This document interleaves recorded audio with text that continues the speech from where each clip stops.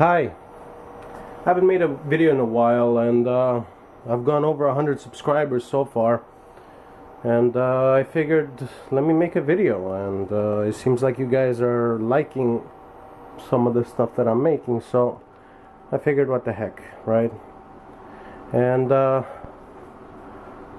video I'm making today is gonna be a generic video showing you guys certain designs, acquisitions, and a bit of fun.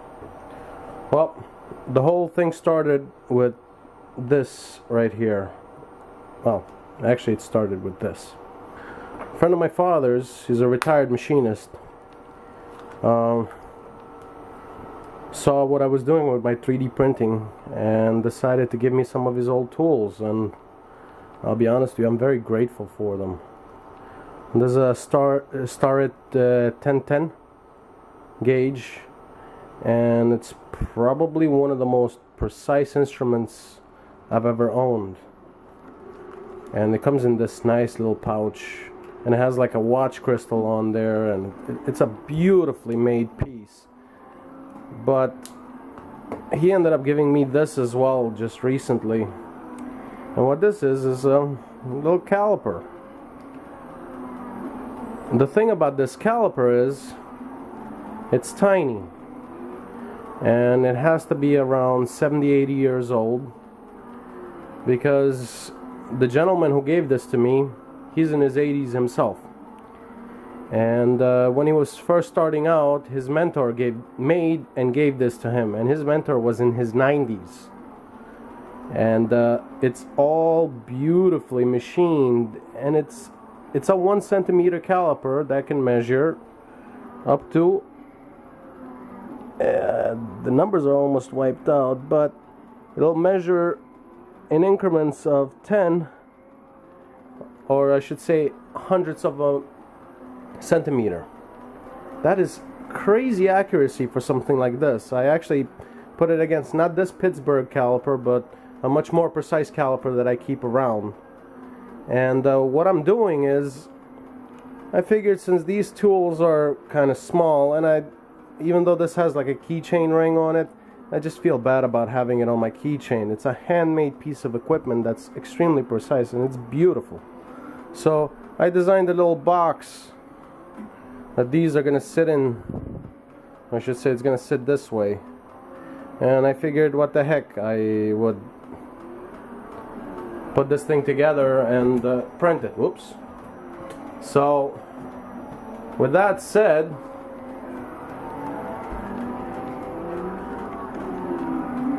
this is my 3D printer. Notice the door.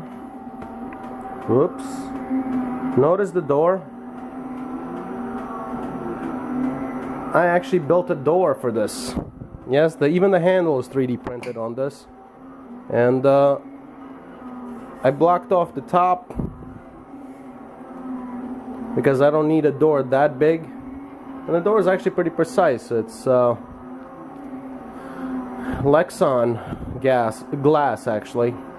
And it's kind of spring loaded, and I just slam it shut and it stays. I'm working on actually covering the sides where the belts are now, and I should have a pretty well heated chamber soon.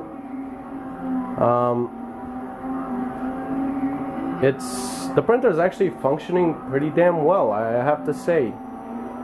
It is a functional machine. I haven't had to do any tweaking to it, anything like that. I actually put the sides on and never had to touch it. The precision is there. Speed is there.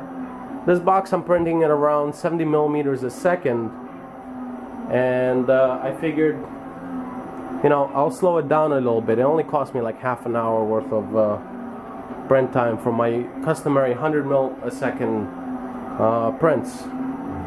So the box is gonna take about 4 hours to print, and it's a box with a lid that I designed for this, and hopefully by the end of the video you'll actually see it. And I figured what the heck, as you can notice, you should be able to notice one more thing here, is my voltage has dropped. That's because I'm drawing nearly 500 watts out of the power supply at this point, because my heated bed is overvolted, and I ended up putting a little voltage meter on the side, a voltmeter on the side, and as you can tell, under load it pulls about 14 volts. That increased the bed's output by probably around 20-25%. Yes, 2 volts will do that. Ohm's law, ain't it a bitch? In either case, I have a little device that I showed earlier on. It's just basically a DC to DC transformer, but it's a up converter. So it's taking in 12 volts and it's outputting 14, which may not sound like much, but it's pulling out 10 amps at least. At 12 volts, that's 120 watts. The heater on this thing was probably around 90 watts originally. Let's say probably a little over zealous with it. Probably pulling out around maybe 11-12 amps.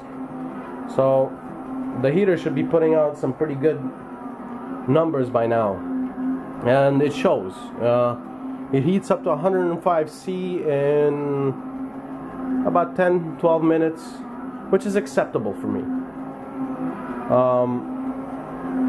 Versus before, it would take nearly half an hour. Well, that's a pretty big jump down, I should say. One more thing that I wanted to kind of show a preview of. I haven't let the grass grow underneath my feet, kind of deal here. I've been working on a little project on the side, and this is it.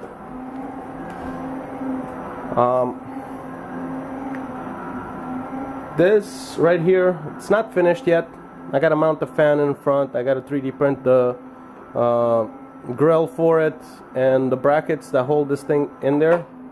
But let me take that off, and as you'll notice, there's 2 main boards in there. I'm replacing my home server with this. It's this thing should be drawing less than 60 watts at full load, versus my other one that draws probably around 100 watts at idle.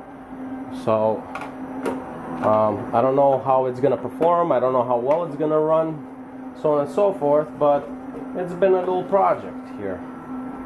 And you can tell I actually 3D printed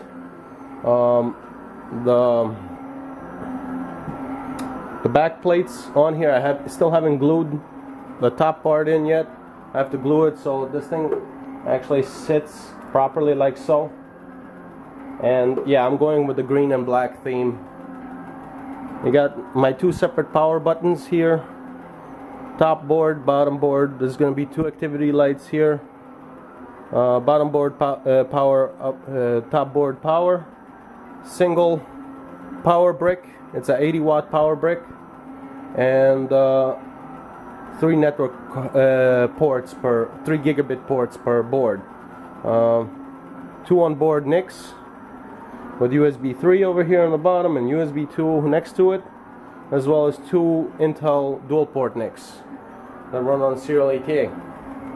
Should be interesting. I run VMware ESXi at home, and this will replace a much larger setup with just as many cores as my old setup, because this is dual quad cores and that one is single octa-core, made by Advanced Mexican Devices. And one more thing I kind of wanted to say, on one of my other videos, my J-Head hot end rework video, somebody actually mentioned I sound like a villain from a movie. Well, you never know, right?